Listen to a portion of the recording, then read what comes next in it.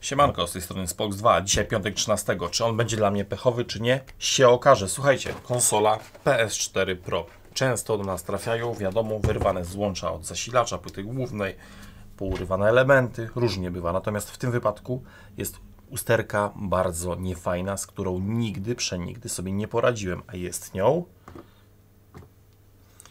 miga niebieska dioda. Tak podał klient i okoliczności. Pewnego dnia przestała się włączać, czyli konsola się włącza, mruga niebieska dioda, ona nie przestaje mrugać i koniec, tak zostaje. I o ile w konsolach PS4 FAT robiliśmy rebalingi, dawało to radę, nawet dzisiaj lutowałem też PS4 FATA i po rebalingu wstała na nogi, tak z konsolami PS4 Slim i PS4 Pro nie szło. W sumie chciałem powiedzieć, że wszystkie konsole, które polutowałem, modele PS4 Pro, nie wstały na nogi, a prawda jest taka, że tylko raz w życiu robiłem rebaling konsoli w wersji Pro. Wtedy nie było sita, kulki trzeba było ręcznie układać, trwało to z 4 godziny, w lód konsola i tak nie wstała i koniec. Czasy poszły do przodu, to na plus. I co się dzieje? Kupiliśmy sito, przy czym sito dedykowane do serca tej konsoli jest strasznie drogie. Pokażę Wam to, bo tak, to jest procesor. Układ o oznaczeniu CXD90056GB. On jest ciut większy od procesora z klasycznej czwórki. Nawet nie mam teraz nic do podstawienia. I właśnie problem był z sitem. Sito zamówiliśmy na Allegro. I słuchajcie, sito kosztuje 150 zł za jeszcze to sito w tym mniejszym formacie.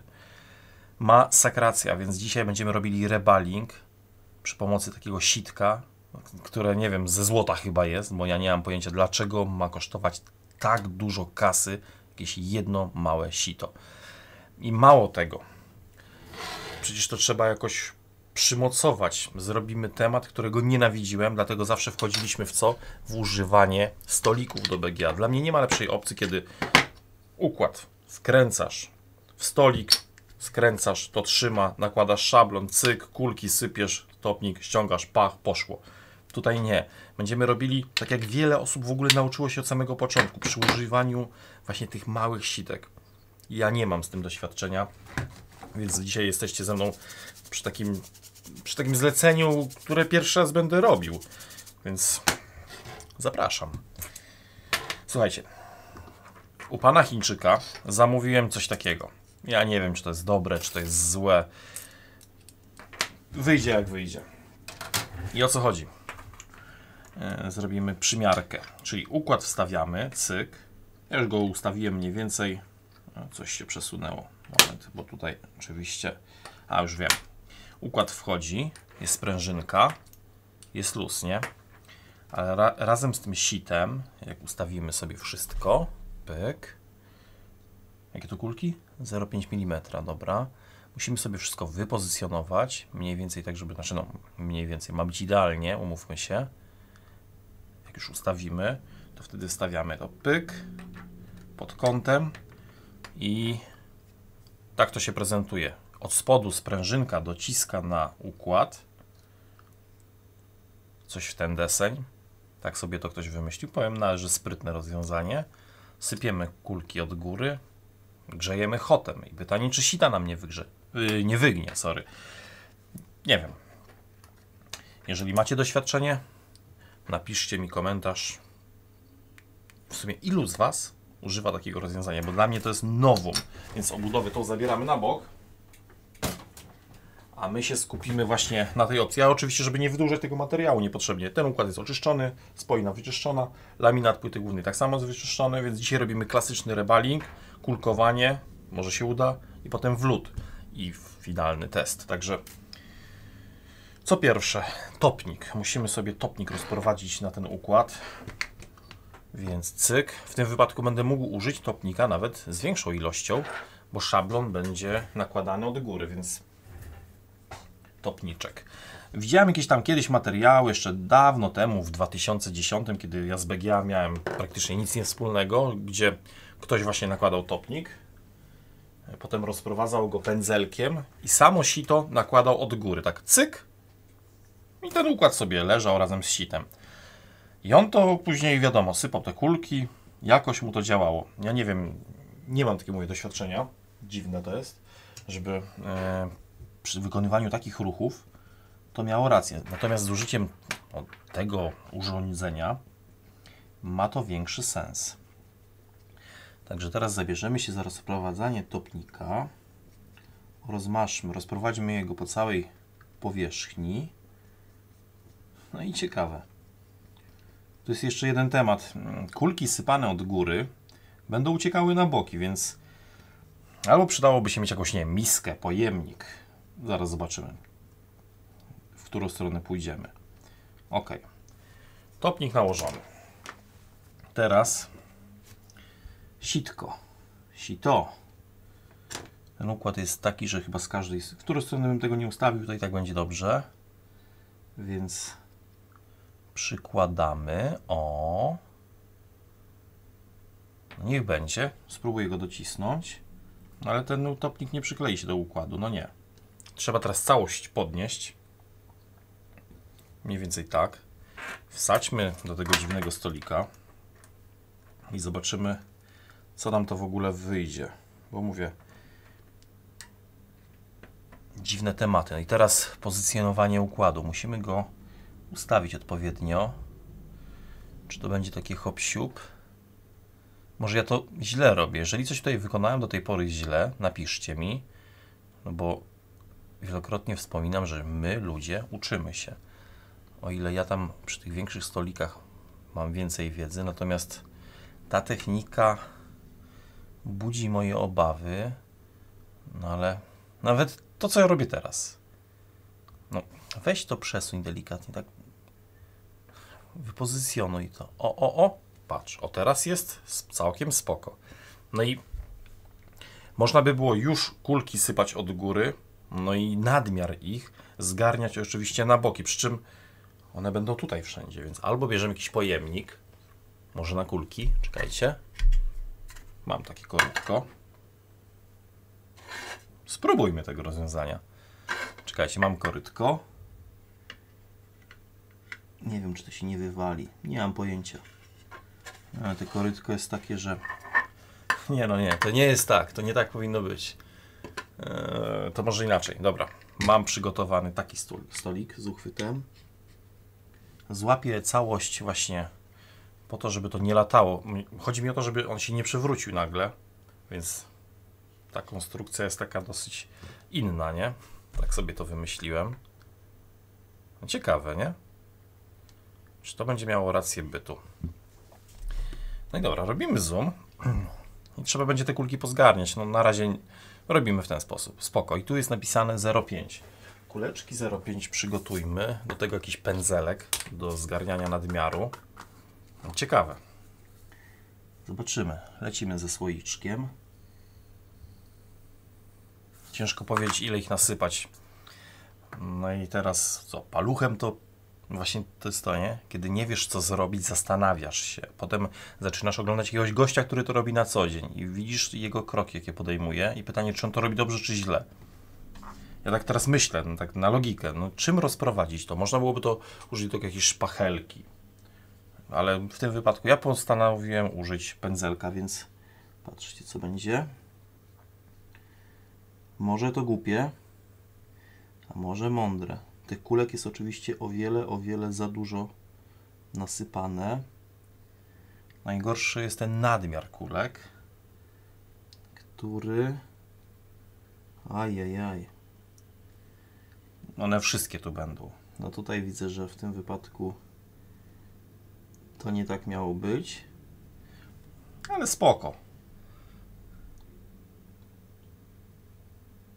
Wolę pokazywać czasami coś, z czym nie miałem nigdy właśnie do czynienia, żeby było widać, że to też nie będzie takie hop-siup. No i teraz to wygląda jak jeden wielki galimatias. Ok.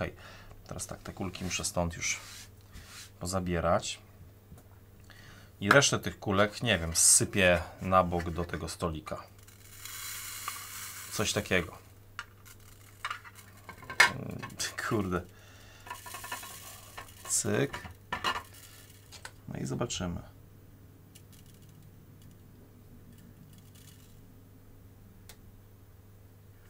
chyba coś takiego. Już pomijam fakt, że zobaczcie, ile tych kulek. Kamera tego nie widzi. Trochę tych kulek tutaj jest. Myślę, że ze 100, tak leciutko, nie? Więc zsuńmy je na bok. I teraz przyjrzyjmy się samemu sitku. Czy wszystko jest fajnie, czy nie fajnie? Widzę braki w kulkach, więc zaraz dołożymy, uzupełnimy je. Raz, dwa, trzy, no 4, no nie jest źle. Come on, chodź tutaj. 1, 2. Jeszcze. Oj, coś zahaczyłem pensetą. 1, 2. A wyskoczyły chyba kolejne. Lepiej by było to robić pod mikroskopem, powiem. Ale mikroskop niestety nie ostrzy z takiej wysokości. Ciężko będzie. Pyk. Kolejny, no ten zsunąłem, zahaczyłem. I pytanie, czy to sitko się wygnie jak banan, czy nie? To jest w sumie najważniejsze. Bo są sita, które... W sumie ta technika jest taka, że wszystkie te sitka powinniśmy włożyć do pieca rozpływowego, do reflow, ustawić odpowiedni profil grzewczy i wtedy na spokojnie ta temperatura urośnie razem z profilem wygrzewania. W tym wypadku będę nagrzewał to hoterem. No i... a jeszcze tu jedna kulka. Się okaże. Się okaże się, nie? Cyk. Także może ten piątek nie będzie wcale taki pechowy. To jest maksymalny zoom, tak? Pokrycie kulek mamy. Nawet tutaj chyba mamy coś na to jedno więcej. O. Już tak patrzę pod kątem, żeby wiecie, nie popełnić błędu. No dobra. Teraz hoter w rękę i spróbuję to nagrzewać. Jestem ciekaw, jak będzie. Temperatura 380, nadmuch 14. Pod kątem będę nagrzewał. No i ciekawe. Czy sitko, wiecie, zacznie się nagle podnosić, wybrzuszać, wyginać w kształcie banana, w kształcie literki U, czy jednak te kulki zaczną się za chwilę ładnie wgrzewać? No. Może dajmy większy zoom. O, da się większy zoom zrobić. Cyfrowy.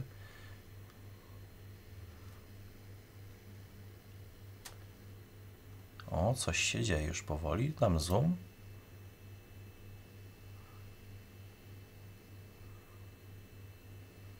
No, grzejemy powoli, nie? No bo sama blaszka musi się nagrzać. To jeden temat. O, nie ostrzy tam, gdzie trzeba. Czekajcie, zablokuję ostrość. Cyk. I lecimy dalej. No chodź. No kulki, nie róbcie mi tego.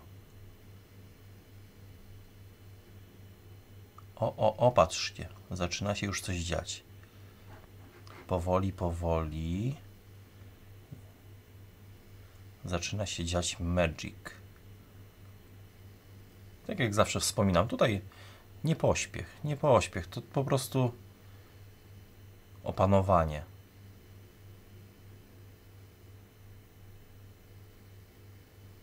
Im szybciej, tym wcale nie lepiej. Tylko poczekajcie, muszę sobie jeszcze trochę tego futera wyciągnąć. O, dobra, i teraz będę miał większy dostęp. I grzejemy. Come on.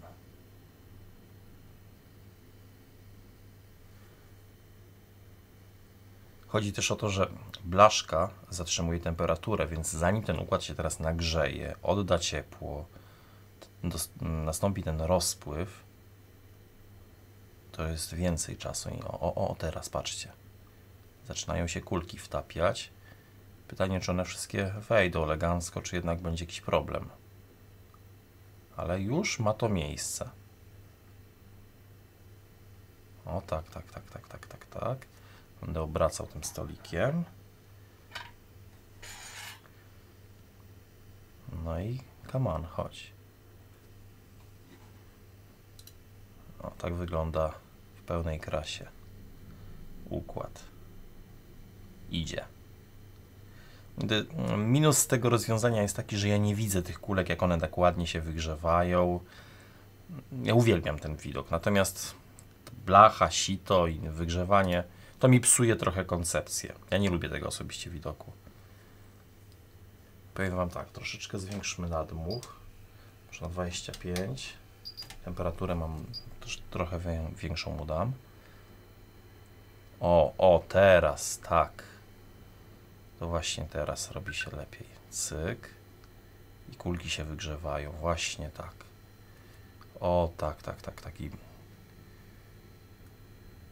No i ciekawe, czy uda mi się wykonać reballing, po którym konsola elektrycznie w ogóle będzie pracowała, bo w 2016 roku, jak była premiera PS4 Pro, wiecie kiedy była? Dokładnie? Jak wiecie, to napiszcie w komentarzu, bez sprawdzania, czy jest tu jakiś jeden uczciwy, który pamięta datę premiery. Ja nie pamiętałem, więc sprawdziłem sobie dzisiaj, ale w 16 roku była premiera Pro. To wtedy właśnie na premierę kupiliśmy konsolę, chcieliśmy zrobić w niej reballing i były problemy. To tylko wtedy pokazało, że ten laminat, ten układ będzie robił co? Problemy. Nagrzewamy.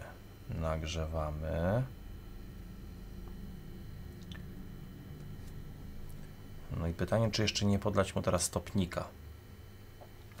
Myślę, że można dać mu troszeczkę topnika, bo to jest ta przewaga właśnie z tym sitem, kiedy je mamy, bo w razie czego możemy cyk, polać topnikiem, za chwilę rozprowadzić dodatkowo topnik za pomocą pędzelka i teraz zobaczcie, te kulki wtedy powinny się wyrównać bardziej. Dobrze to robię, czy nie?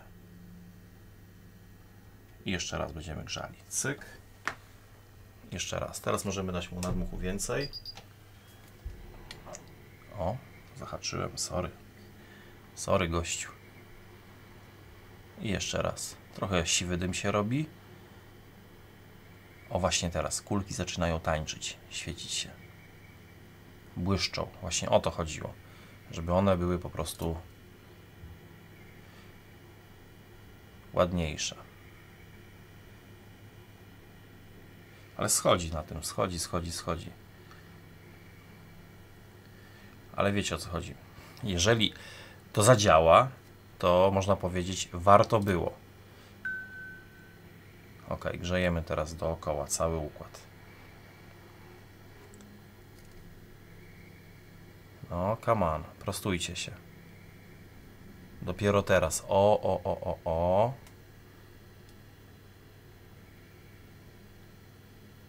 Właśnie tak.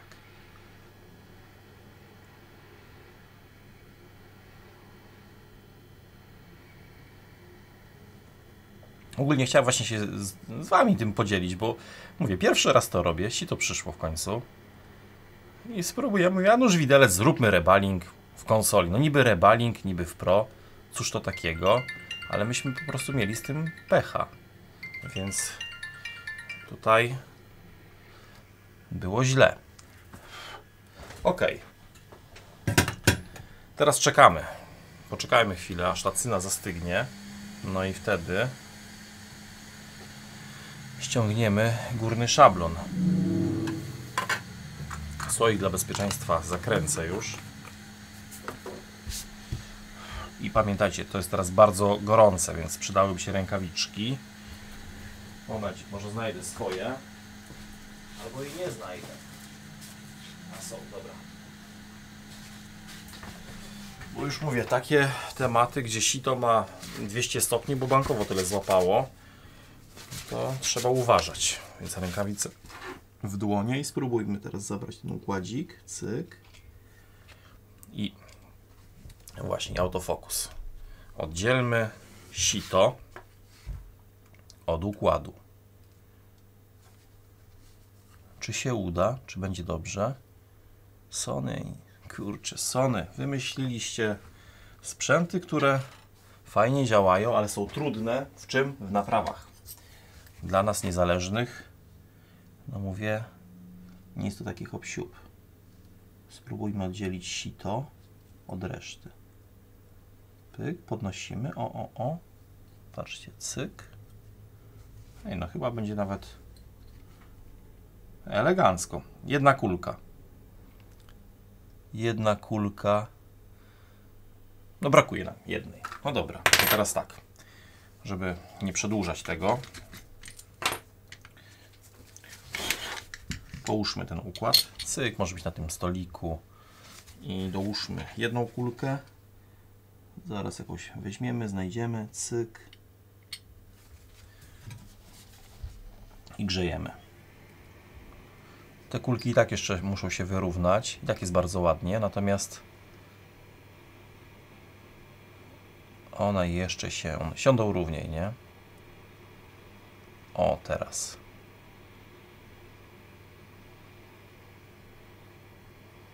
Uwielbiam ten widok Cyny, która po prostu zmienia stan skupienia. Lubicie to? Mnie to centralnie, nie wiem, uspokaja. To jest takie fajne, coś innego. Jestem trochę zafiksowany pod tym kątem, no ale jak coś się kocha, coś się robi, no to uwidacznia się to w końcu.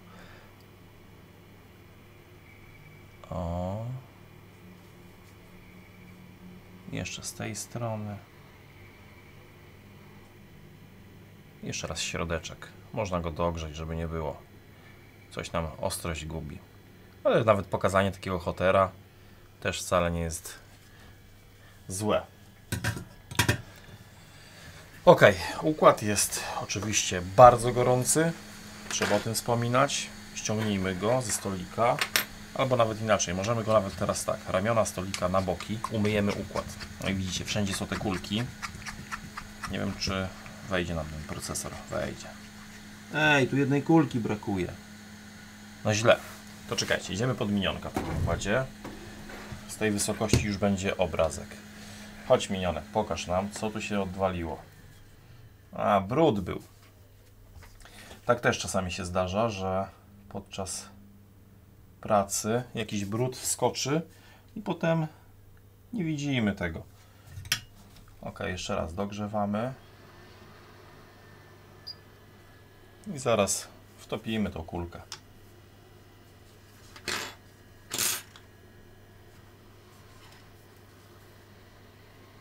I takie czynności są trochę nieprzewidziane, ale no są. To jest tak trochę topnika. Musimy poddać, żeby to się wszystko wyrównało. Pyk. I grzejemy.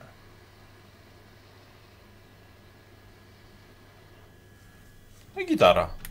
Co prawda widok spod mikroskopu to jednak trochę inna para kaloszy. Lepiej widać te zoomy, to wszystko, te kulki, nie? No, ładne kuleczki wyszły. No i teraz myjemy dziada. Trzeba użyć preparatu, chemii. Ja lubię tak czy siak najbardziej do czyszczenia tych układów, do mycia KT6, bo układ jest najbardziej taki lśniący. On jest naprawdę dobrze doczyszczony, on się broni, więc najpierw szczoteczka, jedziemy szczoteczką. Czekajcie, muszę sobie włączyć podgląd na drugim monitorze, żeby mieć większy podgląd i żebym widział, czy jest ostro, czy nie. O, mniej więcej tak. I cyk.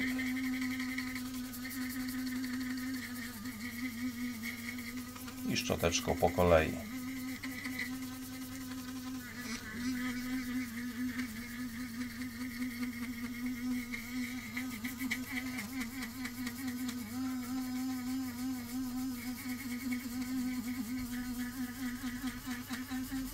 W sumie tak teraz myślę, dajcie mi znać, chcielibyście na przykład muzykę mieć w tle, w tym kanale, na tym kanale, mówię o tym, nie? Czy chcielibyście taką cichą muzyczkę, która sobie coś tam leci? Jakaś taka zwykła, normalna muzyka bez wodotrysków, ale cokolwiek, żeby było, czy jednak bez muzyki i tylko jest moje typowe gadanie? Napiszcie mi to, bo to zastanawiało mnie ostatnio. Więc to jest temat do przemyśleń, do dyskusji. No i gdzie jest KT6? Tu jest. Dobra, jeszcze szmatka, cyk. I jeszcze szmatką go przejedziemy. O, coś, co uciekasz? Co?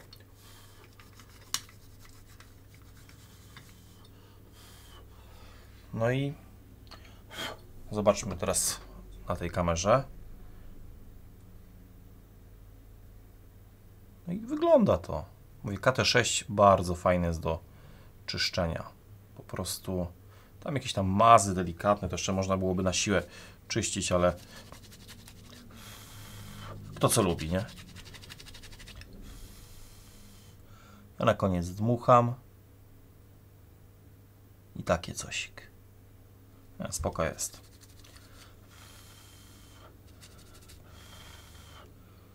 Jak się laminat świeci, to jest po prostu fajny znak rozpoznawczy. Schludna robota. I teraz nasz laminat główny, danie główne.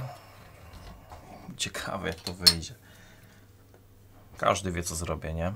Czyli w tym wypadku topnik. Pyk. Rozsmarujmy dziada.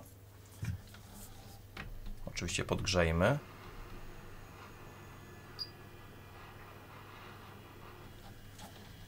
I rozprowadźmy.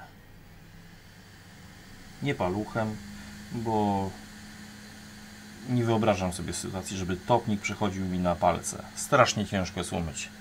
Są różne topniki, różnych marek, firm i tak dalej. My używamy Wartona, jak dla mnie numer 1 ever. Działa mega, ale zmyć go z palca nie polecam. Lepiej unikać. Teraz tak, pin numer 1, gdzie jest jakiś, lewy dolny róg, kropeczka. No i teraz na układzie będzie strzałeczka z tej strony, nie? Cyk i odwracamy to właśnie tak, żeby miało to pokrycie. Teraz pozycjonowanie oczywiście. No i możemy sobie docisnąć delikatnie układ od góry.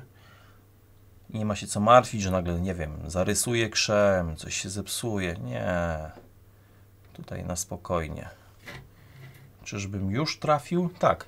Schowały nam się 4 znaczniki po rogach. Tam delikatnie widać, tak mega delikatnie. Nie wiem, czy na tym ujęciu z zoomem zobaczymy. Tam widać znacznik, że jest delikatnie widoczny. Ten też. Ten nawet nie, to słuchajcie, możemy go troszeczkę dopozycjonować. Ale to są ruchy rzędu 0,2 mm, nie? Bo to nie więcej. Nawet 0,1 mm dobrze nie przesunąłem. I układ jest wypozycjonowany prawidłowo. I teraz, no co nas czeka? Teraz to trzeba wstawić taką płytę główną na podgrzewacz. I właśnie nie wspominałem, dlaczego nie lutowaliśmy PS4 Pro Slim. Po prostu na maszynie Jowy, przynajmniej na mojej edycji tej maszyny, był problem, bo płyty się bardzo, bardzo wyginały. Myśmy próbowali dawać jakieś odciążniki, skręcać w ramki, w śruby. Ta płyta zawsze po prostu naprężała się, bo to jest efekt też tego, z czego ona jest stworzona. I dopiero teraz od tego roku mamy podgrzewacz JCB, zawsze mi się myli ta nazwa. I na nim czarodziejsko da się lutować. PS5, procesory da się lutować, bo na live'ie prowadziłem tam jakąś audycję na głównym kanale i pokazałem, że cyk, wlót układu i bam, konsola działa. Jak tym razem będzie, nie wiem, ale chodzi o jeden fakt chodzi, żeby ten układ równo siadł. Bo standardowo jak lutowaliśmy taką płytę, to po wlucie na rogach tego układu widać było, że cyna była pozlewana, środek nie był dolutowany i to było musztarda po obiedzie. Także teraz idziemy na podgrzewacz i sprawdzimy, jak będzie, bo nie wiem. Pierwszy raz to robię, także idziemy. Teraz przypauzuję, zmieniam scenę. No i jesteśmy. Płyta nagrzewa się, mamy około 130 stopni i w tym wypadku, tak jak wspominałem i na live'ie, płyta jest nagrzewana tylko i wyłącznie od dołu. Nie będę używał grzania od góry, czy hotera, czy grzałki na podczerwień. Nie. Bo z moich obserwacji wynika, że stąd wynika ta tendencja do wyginania się laminatu, do jego pracy. Dlatego tutaj spróbujmy właśnie to wlutować trochę inaczej. W PS5 zadziałało, natomiast ciekawe, co na to powie konsola PS4 Pro. Temperatura 150. Czekamy cierpliwie. Zobaczymy, jak będzie. To jest w ogóle smutne, powiem Wam, że pomyślcie sobie, 6 lat od premiery. 6? Co ja mówię? W 16 była premiera, 17, 18, 19, 20, 21, 22, 23.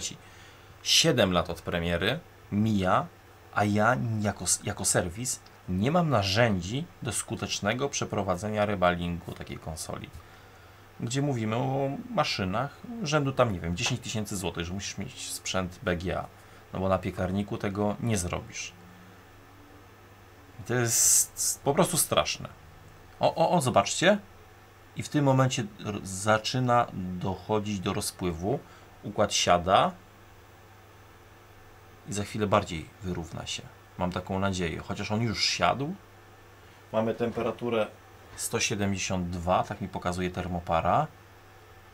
No i poczekajmy tak jeszcze z 10 stopni co najmniej. Bo widzicie, ta cyna już pracuje. Natomiast to nie oznacza, że cały ten gabaryt tego układu jest odpowiednio dogrzany, więc grzejemy. Ciekawe jak będzie.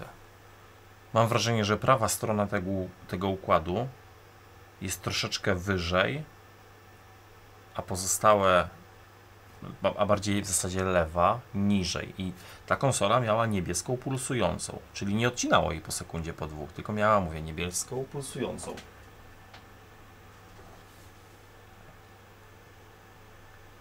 Czekamy jeszcze trochę. Oczywiście ja układem nie tykam. Są ludzie, którzy przy wlucie biorą czy patyczek, cokolwiek i próbują tyknąć ten układ, żeby tak jakby poprawić jego sprężystość połączenia. Ja tego nigdy nie robiłem, bo nie uważam tego za sensowne, bo nic mi to nie daje. Więc nie dotykamy go. No i teraz wyłączymy nagrzewanie. OK. Zaraz zmniejszymy temperaturę na laminacie. Płyta ostygnie. No i zobaczymy co będzie. Pod mikroskopem minionek pokaże co nieco, także zaraz wracamy. Płytę już delikatnie ostudziłem. Mam wrażenie, że teraz ten układ tak równiej leży, no ale niebawem ściągamy.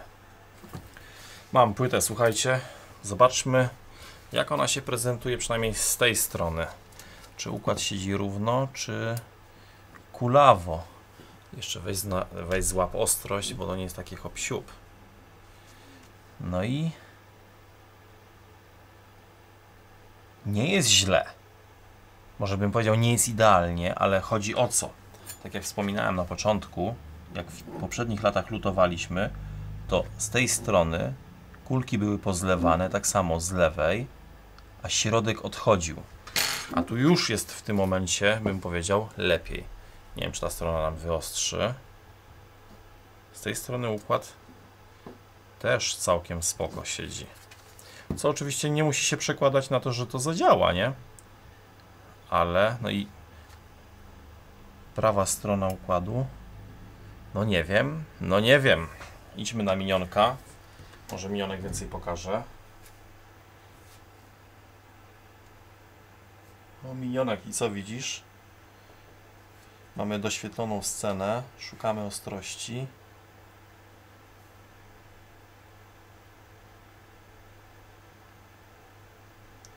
Oho, chyba widzę zlane kulki dwie.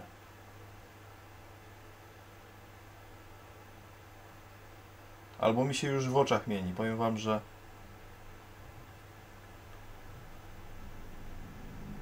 tak to wygląda na środku. Nie wiem, czy widzicie takie bułki, ale może to refleksy świetlne. Może tak ma być. No nic. Wstawmy ją do kadłuba. Laminat już w miarę wystygł. Możemy co jeszcze zrobić? Wyczyścić delikatnie. Czyli ślady topnika, który jest dookoła procesora, przemyć, nie? Czyli pach. Na potrzeby testów niewielka ilość pasty, tak żeby tylko była przekazywana dalej. Miałem pomysł taki, żeby bez wkładania płyty do środka, do budy uruchomić sprzęt, ale to mogłoby się nie udać, także trochę pasty, cyk, już wam pokazuję, w sumie to ujęcie, dajmy pasty, GD900 na testy jest jak znalazł, Trochę dać za dużo. Ona się oczywiście rozejdzie, bo pasty mają ten plus, że nawet jakbyśmy zrobili to na groszka na środku, o, teraz jest w ogóle źle, to jest za duża ilość pasty. Ona będzie do starcia. Z pastą jest tak, że lepiej dać jej, znaczy, może inaczej, dać jej ciut więcej, ale nie tyle co ja teraz, to jest dramat. Tyle pasty nie dajemy. W piątek 13 nie dajemy tyle pasty. Także wiecie, zapamiętajcie.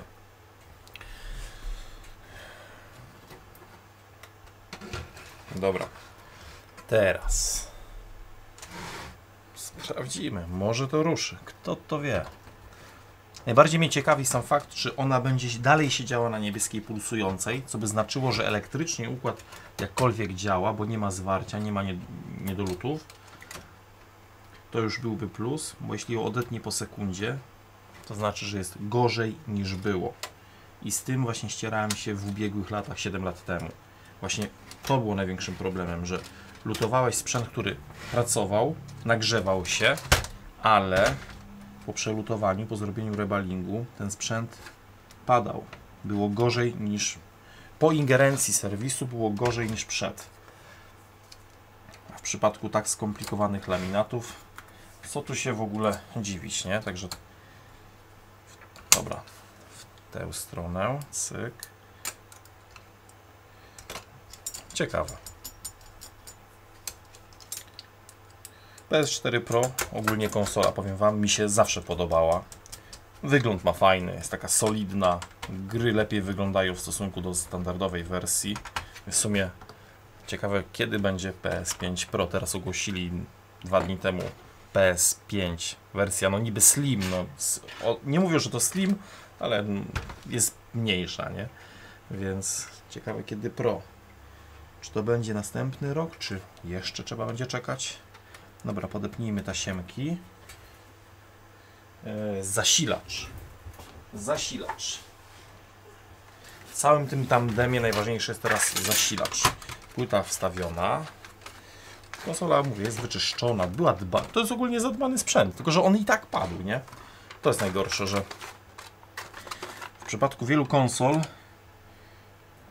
PS4 Pro to jest tak, dbasz o nią, jest wyczyszczona, ona i tak się zepsuje.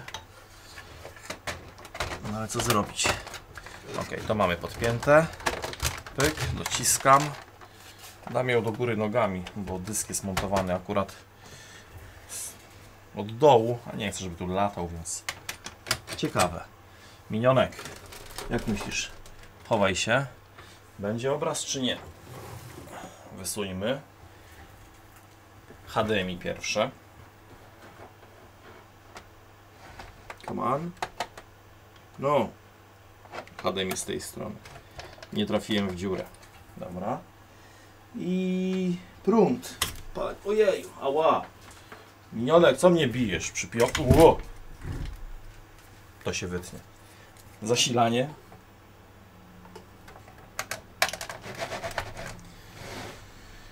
No i włącz ją. Włącz ją. Włącznik jest tutaj. Próbujemy. Czekajcie. Chciałbym zobaczyć, czy będzie widać. Tu będzie dioda. Jak ona się wzbudzi na niebieską, będzie bardzo dobrze. Próbujemy. 3, 2, 1, go. I patrzymy, czy zgaśnie, czy nie. Nie odcina konsoli. To już tylko pokazuje, że takie lutowanie w wykonaniu podgrzewacza JBC zdało egzamin. Ale czy ona obudzi się, czy da obraz, nie wiem. Wentylatora nie podpiąłem, ale poprawmy się. Oj, chyba z tego nic nie będzie, panie. Wentylator kręci. Monitor na razie póki co nie wzbudza się.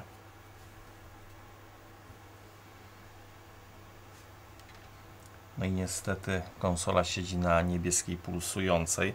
Można jeszcze chwilę poczekać. Kto wie, sprawdźmy w ogóle na termowizji, czy nagrzewają się pamięci i pozostałe tematy. Cyk. Na podglądzie widać tak.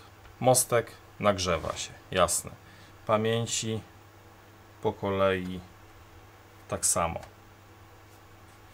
Natomiast wizji, jak nie było, tak nie ma.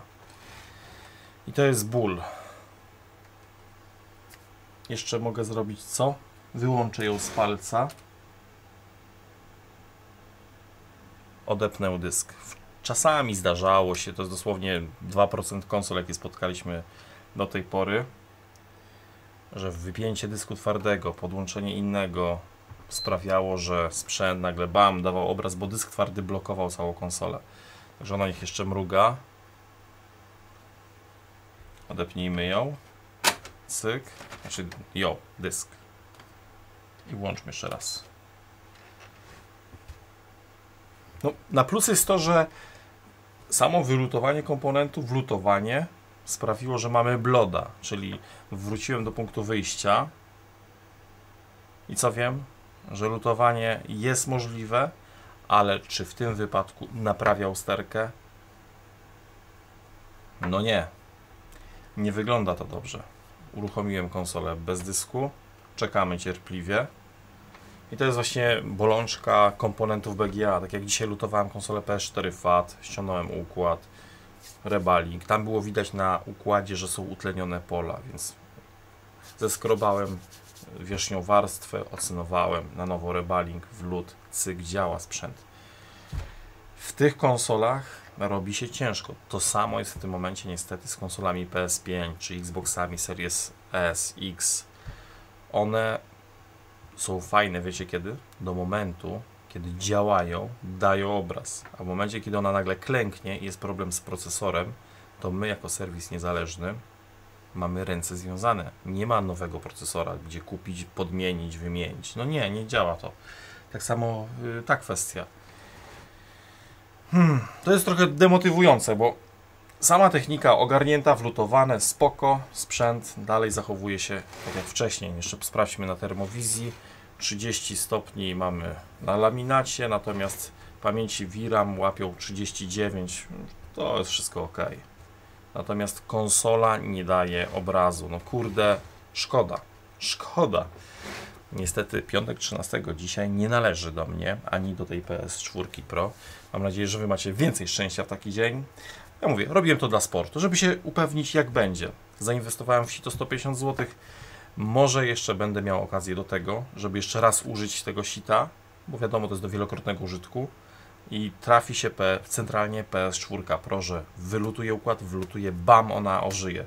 Będę walczył, bo dlaczego nie? Natomiast tutaj na razie PS4 Pro 1, Xbox 2 0, czyli przegrywam.